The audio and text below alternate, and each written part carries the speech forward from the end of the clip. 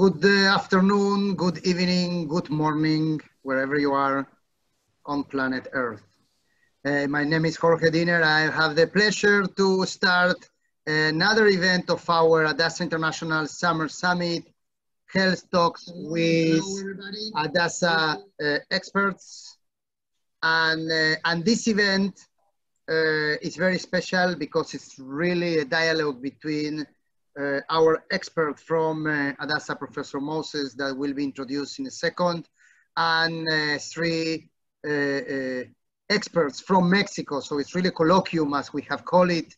Mexico is one of the countries and communities where Hadassah International has been working more intensively since the beginning of the COVID-19 pandemic. And with nothing else from my side to say now, I'd like to introduce the host of this event, as of every other initiative we've been organizing with Mexico, Celia Daniel, our leader and volunteer, who is sharing her knowledge, expertise, and passion for health by hosting this event. Thank you, Celia. Shalom, good morning, Mexico City. Good night, Israel. I am very honored, Jorge, Ethel, Dr. Professor Moses, and all our doctors in Mexico City for having you all and all these people worried about the situation in the whole world. I think we don't know where really we're standing, and we are in one of the most crucial moments from this pandemic. If everybody yesterday heard the news, that the health director said that we are expecting the worst. That's pretty scary, don't you think? We really don't know where we are going, and we are ready to listen from these experts what we should do. The countries are opening all the doors, people are going outside. What we should do, we should wear the mask, we should go out, we should stay in. So really, I think you are going to tell us a lot of these questions everybody's asking. Elderly people are in risk, and the young people are going out, so they're coming in the house, and we don't know if they're going to be contagious. Are the COVID tests accurate? Because many people say they're not accurate. Are the antibiotics, if somebody already had the COVID, if they have the antibiotics, are they safe? So I think there are many questions. We are waiting to listen from all this expertise. So thank you so much for making me part of this conference. And I think building bridges between Israel and Mexico is one of the most important things now. And I appreciate having you all here. Thank you. Shalom. Let's start. Hello. Hello, everybody. Thanks, Celia. Thank you very much, and welcome all of you. I have the honor to present today at this conference three experts in infectious diseases. They will present topic diagnosis, treatment, and research in COVID-19 in Israel and in Mexico. We will be able to appreciate the similarities and differences between these two countries. Professor Moses has been involved with Hadassah for close than 4 years, and currently he was elected president of the Israeli Society for Infectious Diseases. Professor Galindo Fraga, Deputy Director and Researcher of the Department of Epidemiology at the National Institute of Nutrition in Mexico. Dr. Francisco Moreno Sánchez, that he's coming in, Director of the Department of Infectious Diseases at the Medical Center ABC in Mexico. And we are very, very happy because we have more than 450 people in the audience today in Mexico. And I want to thank also to our president in Mexico, in Hadassah, Mexico, Rafael Sada. I want also to thank Professor Moses, Dr. Moreno, and Dr. Galindo on behalf of all the patients for having been at the forefront of this COVID-19 struggle that has affected all the humanity. Thanks for their leadership, their commitment, and their tireless work. Today we know that medicine has a universal impact, and thanks to medical collaboration, we will contribute to improve the quality of life and the well-being of all. Today, more than ever, societies and government have to invest in science and public health that are vital for the current world. So please, Professor Moses, the virtual floor is now for you. Thank you. Thank you very much. It's a real pleasure and honor to be here. In the next 10 minutes, I'd like to give a short overview of where I think we are and where we're going in terms of the COVID-19.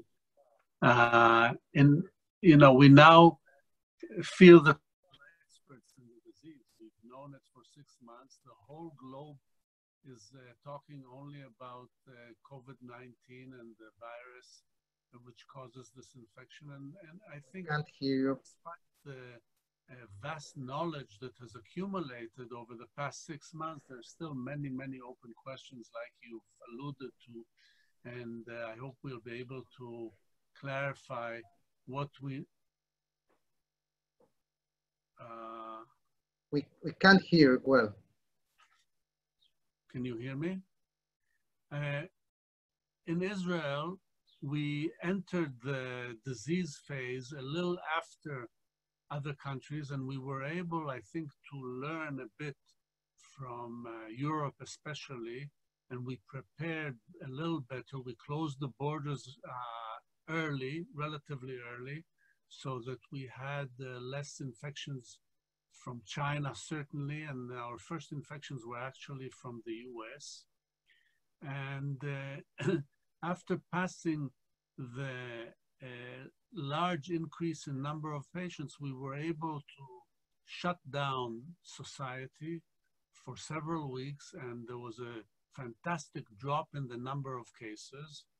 And we had 2 or 3 weeks when there were actually almost 0 new cases, maybe up to 10 new cases, 0 severely ill patients, and 0 new ventilated patients. So we were very happy. And about 4 weeks ago, there was a lapse in the social distancing. Workplaces opened, and we're now seeing a significant increase in the number of cases, of new cases, from, as I said, close to 10 or more, or up to 20 daily new cases. We now see over 400. And we're asked whether this is the second wave, and I think it's not the second wave. A second wave would have been if the number of cases would go down without any intervention.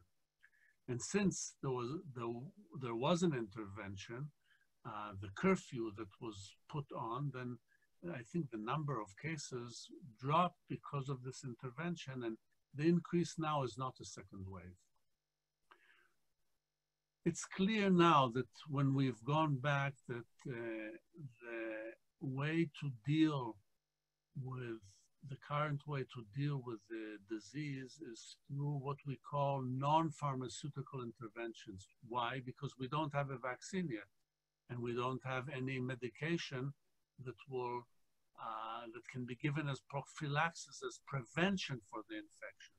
So we are actually left with no medications. There are maybe 1 or 2 medications that seem to be well for the ill patients. There's a lot of talk about steroids, dexamethasone, and remdesivir, which is an antiviral drug. These seem to work, but none of the other medications that have been tried up to date have been found to work. So the non-pharmaceutical interventions are keeping away, keeping distances, wearing masks, testing. I think this is a very important point. Testing in first place to find out the positive cases, and once we identify the positive cases, we must do contact tracing and test them. If we look at the number of cases that Israel has done per million population, we are at the top 10 countries, and we've done over 100,000 tests per million population. We are currently doing over 10,000 tests a day. This is very good. We've improved. We still have a lot to improve in the delivery of results.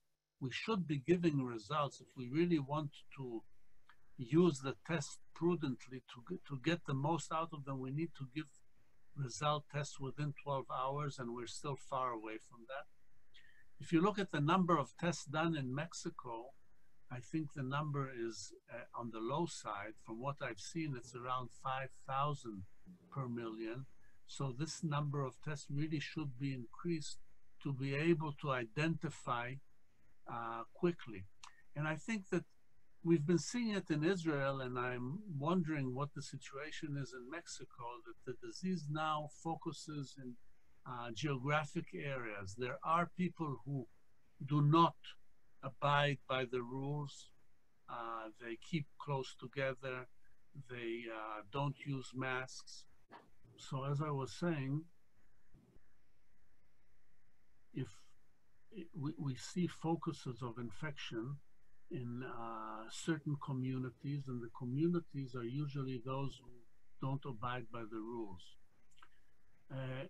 One interesting issue is the question of prevention, and there have been some studies, for example, on hydroxychloroquine, and unfortunately they've been, to this point, disappointing. There's no clear study that shows that hydroxychloroquine, that drug which is used for prevention of malaria, can prevent COVID-19. I think that this drug is still open for resolution because the studies that have been done, in my mind, have not been conclusive, and I think that we may be surprised about it. A big question is the vaccine. Where do we stand with the vaccine? And I think that on the one hand, from the beginning, the hope was that there would be a vaccine, that this would solve our problems. But all the medical society really knows that vaccination is a long process. You need to develop the vaccine, you need to test it, and even once you have a vaccine, you need to be able to mass produce it and give hundreds of millions and billions of doses. So this is a very difficult issue. And although we cannot be optimistic at this point about the timeline of a vaccine, I think that the solution will come from a vaccine. And the solution means that we'll be able to go back to more or less normal life once there's a vaccine. And what we are trying to do is to make the best of the time until a vaccine or a prophylactic, another prophylactic therapy will be available. Until that time comes, our prerogative is to keep those at risk healthy, to keep them, the elderly, people with risk factors like heart disease, diabetes. We now know that overweight people, the morbid overweight, are in danger. So all of these need to be kept as safe as possible until a vaccine is developed. In the meantime, if you look at what is happening in Israel, for example, the increase in number of cases, as I mentioned before, is mostly of the younger population, those who went back to school. So we are actually seeing more cases, but only few more severely ill cases or ventilated cases. So although there is an increase, there is a definite increase in the number of severely ill and ventilated patients, but it's proportionally less than it was before. And I think this is because the elderly population, those who are at risk, keep far and stay away. Another big issue that is discussed nowadays is the asymptomatic patients. How many asymptomatic patients are there? This issue still needs to be resolved. It's a very interesting and important question, because asymptomatics are those who do not display any signs of illness, but they can still infect those around them. And I think the equilibrium between testing a lot of the population, isolation of those who have the virus and excrete it, and testing, on the other hand, for antibody production and getting an answer for the question of how indicative the antibody level is of protection against the disease. These are still relatively open questions, but we're getting more and more answers. I think that we will learn that those who've been infected are, at least for the short-term period, probably immune. We don't know how long the immunization will last, but they are probably safe for the short term. There's still a lot to be done, and the civilization will need to live with the threat of new viruses coming. Just today, there was an interesting article in a very important journal about a perhaps new influenza virus coming from China, and we're not sure whether this will have any clinical significance. But it's clear that the scientific world is much more alert to the possibility that coronavirus-like pandemics could come around again, and we need to be alert to be able to identify such new threats as, for example, a new H1N1 influenza virus. I think I will end here.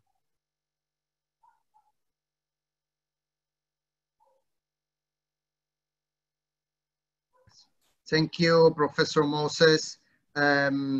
We will get back to you with some questions. We apologize for some technical issues with the sound, and we will fix that in the meantime. So when we get to the questions and answers in the second part of the event, hopefully, you know, sound will be better.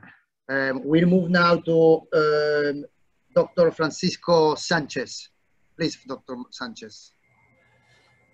Hello, I'm going to share with you a presentation. I need you to let me share my presentation with you. The host needs to let me. But you can share now. Okay, Sure now. Thank you very much. So what I'm going to try to explain to you is what we are having here at this hospital. I work in a private hospital. It's called American British Country Medical Center. This is a two-campus medical center, in which one of them was made for only COVID patients. So what's our numbers right now? We yesterday, every day have the numbers of the cases, the new cases, and the number of deaths. Unfortunately, we are now the 11th country with more cases and the 7th country with more deaths. So our numbers have increased in the last 3 weeks. We have doubled the number of cases and we have doubled the number of deaths. If we compare what's happening with Mexico to what happened with Israel, in Mexico, it seems like we are getting to that peak. We still don't know when that peak is going to be. We don't know how long is that going to be, because we have not made the number of tests that we would like. We are the country 148 countries ahead of us have made more tests than we have. And the other problem that we had is that the isolation program that was implanted in Mexico was very light. So a lot of people remained in the streets for a long time. So if we compare what's going on with Israel, it's a very different graphic. As Professor was saying, it seems like you're having a second wave. in Mexico, it seems like an eternal first wave. So we are at risk of reopening right now because it seems like the wave hasn't going down. And in the ABC hospital, we developed a COVID committee in February, seeing what was happening in Asia. And we made a definition what the COVID area, because the hospital is the general hospital, so we isolate an area for only COVID patients. We define what was a respiratory tract as part of the emergency room, and we developed a COVID treatment with a protocol in accordance with the Shanghai hospital, with the Seoul hospital, with Barcelona, and with a Milan hospital. And recently we have been in touch with the Emory at Atlanta. So we have a once a week crisis committee in which we try to develop a standard of treatment and standard of care for these patients, trying to define which are the best treatments. As you know, there's a lot of information coming out every day. Many of them are different from what is in the one center is doing, and it has been very difficult to make medicine based in evidence, because the evidence is changing every day. So first we decided to classify COVID-19 with the guidelines of the Centers for Disease Control of China. We defined three different grades: mild disease, severe disease, and critical disease. Mild disease was very important to define because we didn't want the hospital to be full of patients that not needed to be hospitalized. We were very concerned about the possibility of getting overload, and we try to be very specific in which patients need to be admitted to the hospital. We define severe disease as patients that have respiratory problems with which were not being able to achieve oxygen level above 90%. And critical disease was the presence of severe pneumonia, acute respiratory distress syndrome, sepsis, or multi-organ failure. So what are our data? This was a paper that we published with the 50 first cases that we had in the hospital. Now we are submitting another paper in which we are having the first 232 patients that have been treated here in the hospital. It's very interesting that what has been shown in other countries has been also seen here in Mexico, with the age being a risk factor. But the thing that is very concerning for us, well, the other thing that is common in other countries is that there's a relation, a susceptibility for man over woman. There's 3 male patients for every female patient. But the problem here in Mexico has been obesity. Most of our patients, 75% of them, are having high body mass index. Many of them are in the grade of severe obesity. And the other thing that is important and interesting is that not all patients that were admitted at the beginning had a PCR positive. And we have seen patients that have really severe pneumonia, and because you have the test done in the mouth or the nose, the test came back negative. That was one of the reasons that we decided that the CT scan of the lung was very important in the diagnosis of COVID. This is a normal lung, and this is a lung of a patient that has COVID. And this is really a very characteristic appearance of the COVID in the lung, in which you have several parts of the lungs involved, multifocal, what we call multifocal disease. Here we have seen patients, most of them have been in coming to the hospital very late. That's another problem that we have in Mexico. Patients are afraid of coming to the hospital, or they don't measure the oxygen level. It has been something that we have tried to make the community very aware of, that you may be develop hypoxic levels, and because this is running so slow, you don't feel the hypoxic levels until you are very low in oxygen levels. So many of the patients came late to the hospital. So this is why we have a high number of patients that come with critical pneumonia. And this is very important because the median length of stay for a patient that comes with severe pneumonia is 1 week. Instead, the patient that requires a ventilator will remain in the hospital for 3 weeks, and this gets the hospital capacity run out of ventilators, not beds, ventilators. So it has been very important to try to maintain the patients aware that if they have COVID and they start having lower levels of oxygen, come early in the disease so we can treat them and avoid getting them intubated. The patients that were intubated in the severe pneumonia, all of them were extubated. We had the mortality that we're having in the hospital is 3.8. Many of them are critical pneumonia. We have a patient that came to the hospital.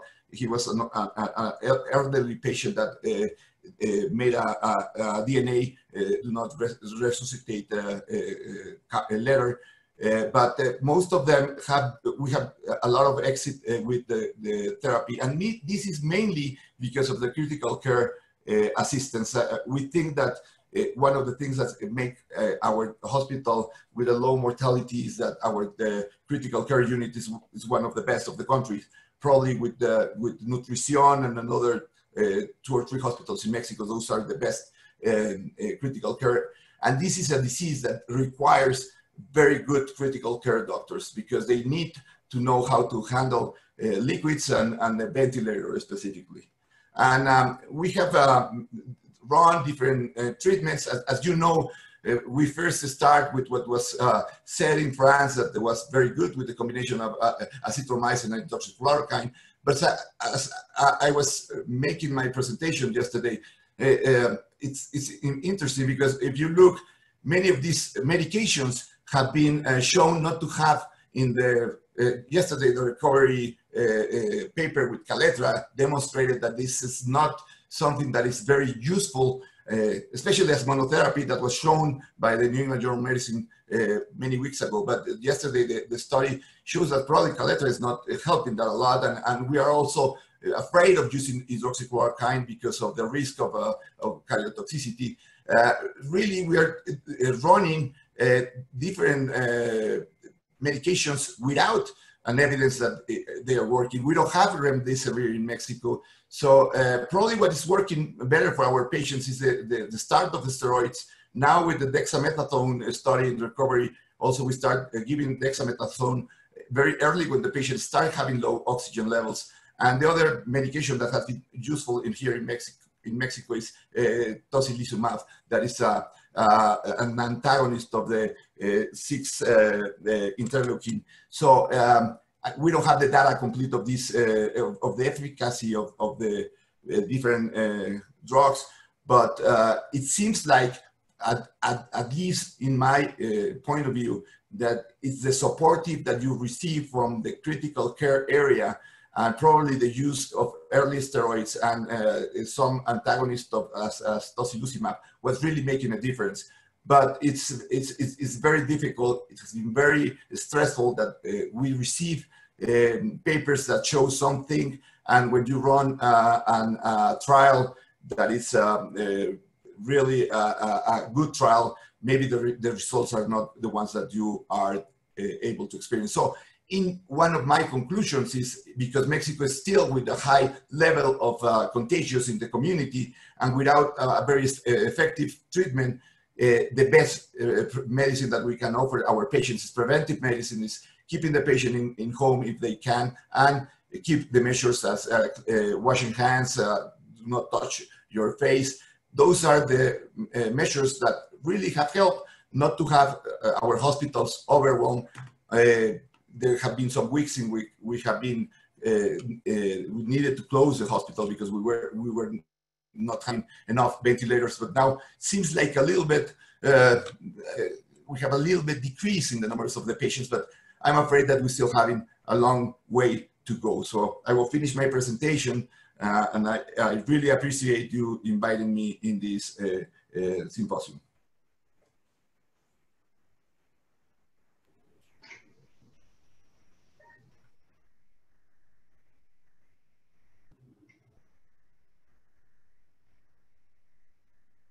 Thank you, Dr. Sánchez, and we'll move now to Dr. Galindo Fraga. Thank you very much for the invitation. Thank you for Hadassah International and Hadassah Mexico, to Ethel and Dr. Joseas for the opportunity to share these minutes with Dr. Moses and Dr. Moreno. And I'm going to share you a presentation only to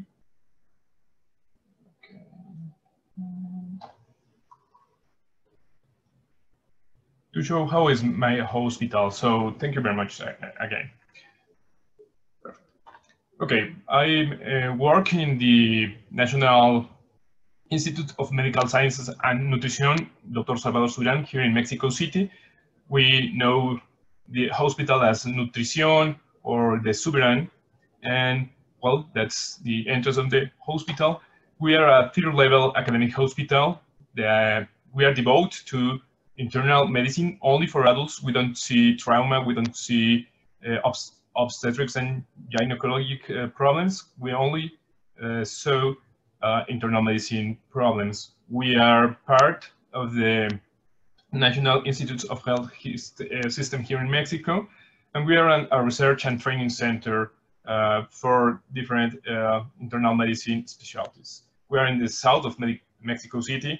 I need to mention that because Mexico is a very big country and Mexico City is a very complex city, so it's important to mention that we are almost sectorized the city, and we are in South Mexico City. We are not a very big hospital. We only have 120 beds, plus the critical areas, and we have around 30,000 outpatients visits each month.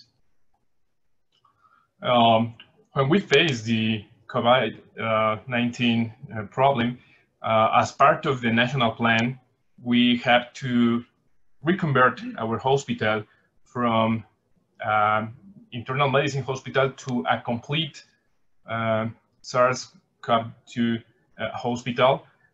Here in the south of Mexico City, we have it's called the hospital zone because there is at least 3 very close National Institutes of Health, and we share with the National Institute of Respiratory Diseases this task of be complete COVID hospitals.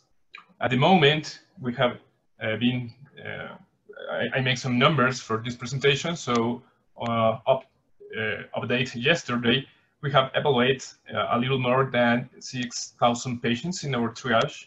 And well, this is something that is different of the national politics and indications. We look and we make a lot of tests here in nutrition. That's something that sometimes is not good seen, but of these patients, we have a little more than 2,500 positive tests.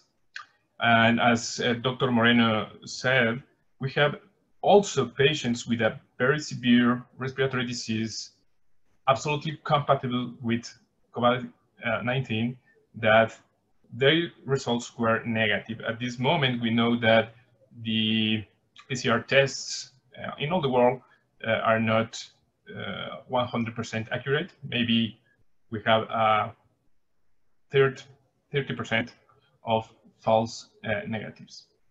Of all these patients, we have hospitalized 1,300 and a little more patients, 250 in the critical care, and unfortunately, we have 300 deaths. I have to mention that something that is different from the ABC hospital is that the age of our patients is a little lower. Maybe our average is 40 years old, and all the complicated patients and all the diseases patients have another comorbidity, most of them metabolic problems, and from that obesity, as it was mentioned, and diabetes mellitus are the most prevalent problems.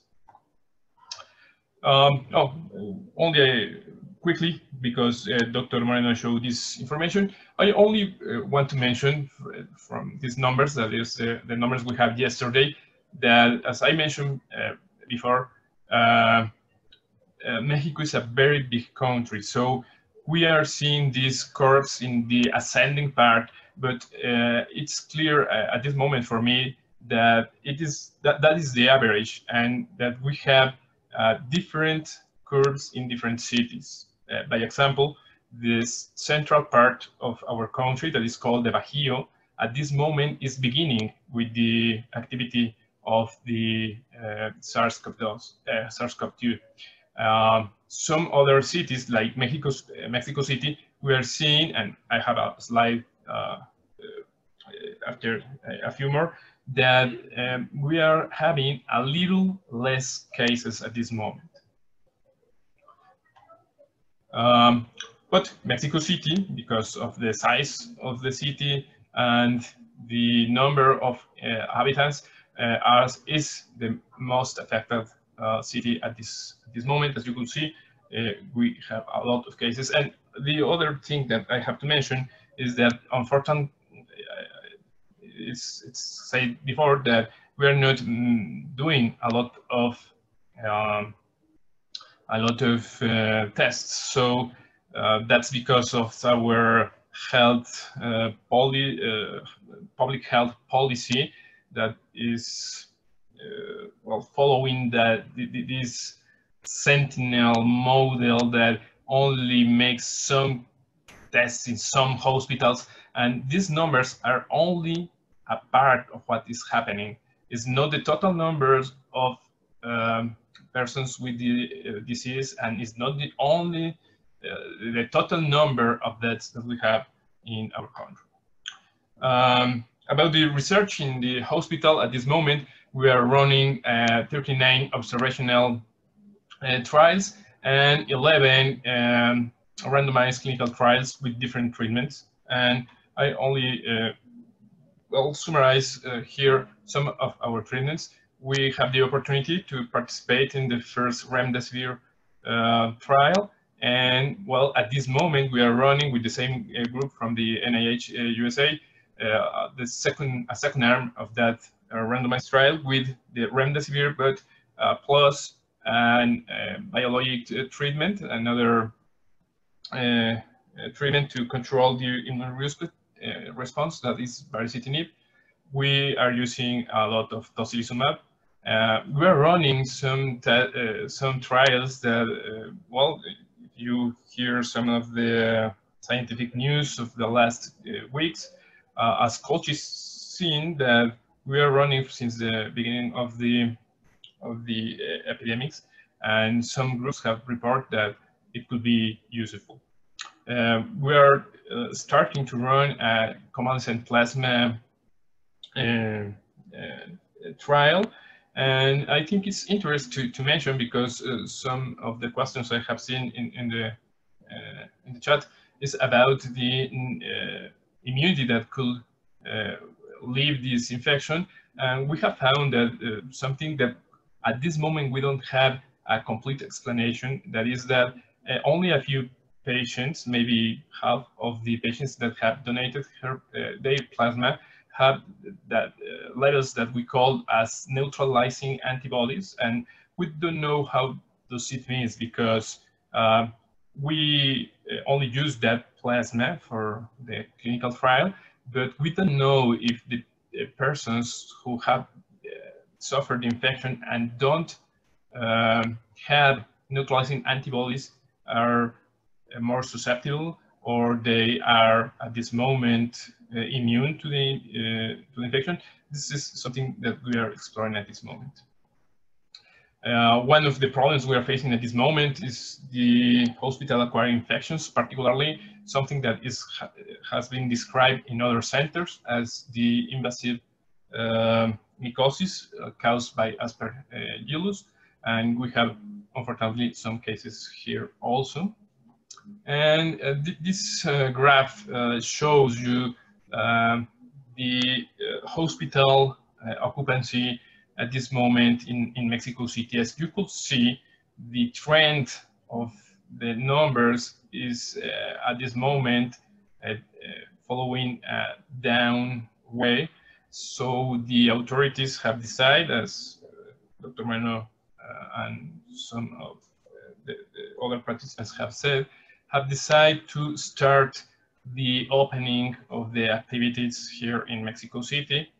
It's supposed it will be in a planned manner, and I hope that we could follow that indications.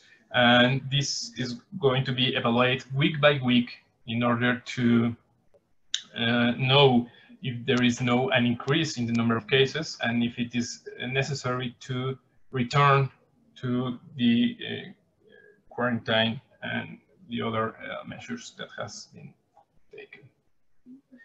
Because of that, we are facing the challenge of change the hospital again. We have only one place, so we are going to need to deconvert. Sorry for the Spanish. To deconvert our hospital back in order to be an hybrid hospital and to see COVID patients and non-COVID patients again. And the other challenge that we are planning to, and we are trying to be prepared to face, is this that is called the syndemia between flu and COVID in the next winter. Thank you very much for your attention, and we are open for questions. Thank you so much. Where's Dr. Yossi Ash will lead us with some of the questions that he has and some of the questions that were posted on the chat by the public for the next few minutes. I think this has been a very interesting contrast to see the different situations. Yossi, please. The first thing, thank you very much for the invitation. The first thing I want to say is that Mexico is two different countries. The medicine is not like in Israel. Mexico, we have private health and we have public health. We had an extraordinary presentation by Dr. Moreno about one of the best private hospitals. And now we heard Dr. Galindo, and thank you very much, an extraordinary presentation about the public hospital. So we don't have the same medicine in private health and public health, and you saw the difference. I have a few questions from the audience here. Is there any experience with ivermectin plus zinc? Any of the panelists can answer that question for us? May I answer? Sure. We have an ongoing trial with ivermectin as a treatment for early disease in mild patients. It's a study which is conducted by Professor Schwartz, Eli Schwartz. He's doing a double-blind randomized trial of ivermectin versus placebo. It's a good question, but the answer is still out. I think there's several medications where, you know, I saw that there are a few questions about medications. Is dexamethasone good? Is plasma good? All these questions are very good questions. We probably don't have an answer for any of them, but we need trials to prove if they're effective or not effective. We're still not there. So I think ivermectin and plasma and some other medications, the anti-IL-6, are all candidates, and we don't have a final answer for any of them. Okay, thank you very much, Dr. Moses. Yes. Yeah, only a minute. I totally agree with Dr. Moses. I only want to say that, as he said, this kind of treatments need to be run in clinical trials. At this moment, we don't have enough information to recommend as general treatment. In particular, ivermectin has a very good activity in vitro, but the levels in lung, at least at the doses that is usual to use, is not good. So we need to wait for the results of the clinical trials. Thank you. Okay, the other thing I want to say is Mexico is very different to Israel in the amount of people we have in Mexico, as Dr. Galindo says, is a very large country, and we don't do testing like in Israel. I know that in Hadassah, they started doing testing of all their personnel once a week, and everyone has a sticker that says, I'm negative, and the date that the test was done. In Mexico, we don't do that. In Mexico, testing is something that's not working. We have very, very few tests. And I had a test myself in the public system, and it took 3 weeks to come back for the result. So I think that one of the differences that Israel has is the testing method that we are not doing. Not, at least not in the public health system. In private health system, I'm very proud to say that ABC Medical Center is one of the best hospitals in Mexico that treats COVID, and has very, very extraordinary results. Maybe we have better results than many other places in the world, and I'm proud to say that that's because Dr. Moreno and his team leadership. What else? How people are asking, how reliable are tests for COVID-19? Dr. Moreno, if you want to answer that. Yes, I think that's very important what we present, because the people think that every test is 100% sensitivity and 100% specificity. The reality is that's not true, especially in COVID. The PCR, which is the best test for the diagnosis, it's around 85% of sensitivity. And the problem with that is that you're going to have patients that are admitted to the hospital with all the clinical picture of a COVID, but the family is different. It's difficult to understand why you're admitting a patient to a COVID area when you have a negative test, but that happens. Now we are starting to learn something about serological tests, and it's very difficult to understand how this virus reflects in the immunity system, because it's not the antibody the only thing that is going to prevent or protect you from immunity to the long term. We are running tests for IgG, for different types of antibodies. Most of those tests are because you want to have a treatment that is a convalescent plasma treatment. But the other thing is that your thought would be that if you are IgG, you will be protected. We don't know how long, but you'll have some immunity that can protect you for some time. Compared with SARS-1 and MERS, those viruses are very similar to COVID, and the immunity remained for around 12 months, 18 months. So you will expect something similar with COVID that we don't know yet. And the problem is that the results from the antibody test have been very unclear. There are patients that were asymptomatic, they have a PCR positive, and then they don't have good levels of IgG. So I think we need to learn more about the immune response from this virus. We hope that the immunity is multifocal, so we'll have immunity for some time, but it has been very tough to interpret the results of serological tests. Thank you very much, Dr. Moreno. May I say something about the PCR test? Sure, Dr. Moses, sure. I think we have to realize that the PCR test on its own is a good test. The test in the lab, if you take some virus and you try to identify it with the PCR test, the test is very good. The problem is really in two ways. One, the sample that is taken. Was the sample taken well enough? Was the swab that was taken well enough? Sometimes the swab is not taken in the proper way. It's not taken from the nasopharynx. It's not taken deep enough. And then if you don't have the virus on the swab, you can't find it in the lab. And the other problem is that some patients, for some reason, do not excrete a lot of virus. And we've seen that.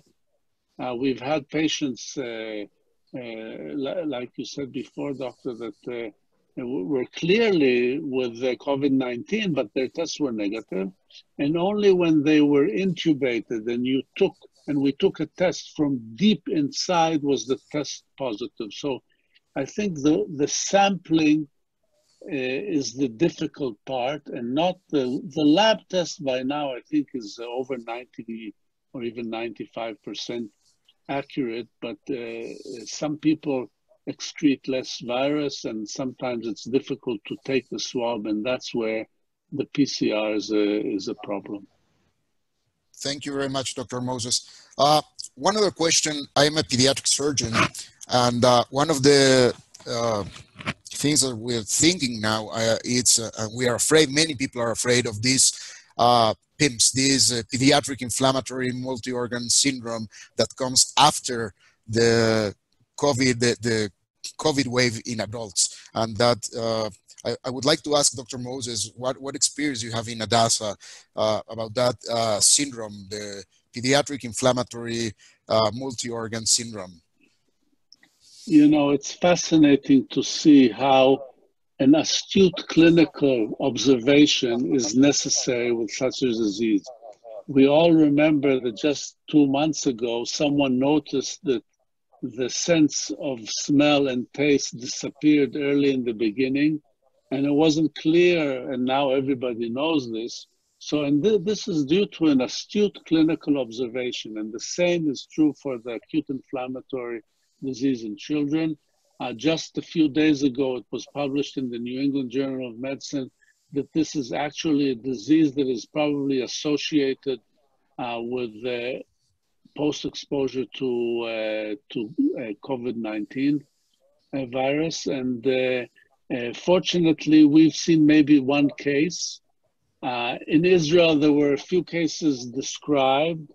There was a debate because in the first 3 cases, only two negative for the virus and 1 was positive. So I think there's still a debate whether it truly is a disease. At least there was a debate. I think the current paper in the New England Journal of Medicine probably nails down that it's a disease like we know, it's similar to Kawasaki that we've seen before.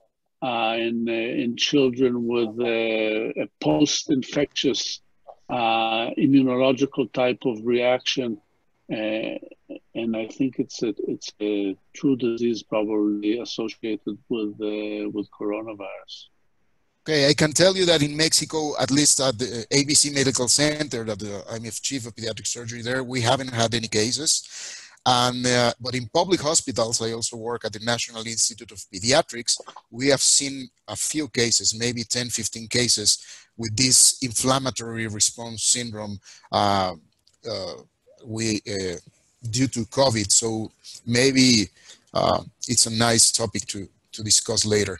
I think we are on time. Jorge, maybe you can close the session. Thank you, Yossi. There are many questions, and we'll make sure that the questions that are on the chat are being recorded. So we will send these questions to the 3 doctors that presented. I think that these are incredible times, extraordinary times, and to have an opportunity to listen to all of you experts in Israel and Mexico to educate us, to share with us the knowledge you have and how you are looking at this. That in itself, I think it's something that is invaluable. And Celia and Jose, Yossi, and Ethel in Mexico organizing this, and of course, Professor Moses, Dr. Fraga, and Dr. Sánchez, you in Mexico. It's a remarkable event. We started this crisis at Hadassah, calling this moment "Together We Live," and I think together we also create solutions. Together we can heal people better, and this is not just a period of health challenge. I think this is a period of uncertainty, and in every I am and running and facilitating and organizing sessions like this almost every day, and talking with doctors, in Israel and all over the world also about this. And there is a level of anxiety that we all have because we don't have all the answers people want to hear. And some people, come and say, stop talking about this because there is fatigue. You know, people are tired of listening about COVID. I think we're all tired of living with COVID. But I think, you know, that's not something we choose. That's not something we want to have. But we can't deny reality. And the reality is that we don't know when this will end. But the only thing that I think the scientific world and the medical professionals, like the amazing professionals on this event, and in the case of Hadassah, with all the background of all the hundreds of experts at Hadassah represented today by Professor Moses, I think that all we share and all we know is that we don't sleep, that we are working around the clock to make sure that we put end to something that challenges us. You know, I think one of the things that we are used to have with all the telephones we have and all the calendars and schedules we have is to have control over our time. And we don't have control over time anymore through these times. But I think we can relax and feel better knowing that there are so many great people like Yossi, Professor Moses, Dr. Fraga, Dr. Sánchez, and million more all over the world that are at this very moment talking among themselves to find a solution so that we can go back or go forward to a better life or to the life we used to have. We want to thank you, and we want to thank the hundreds of participants that came to this event, because they prove that even if there is fatigue and we are tired from COVID, we want to know more where we are heading and what we should do. Thank you so much.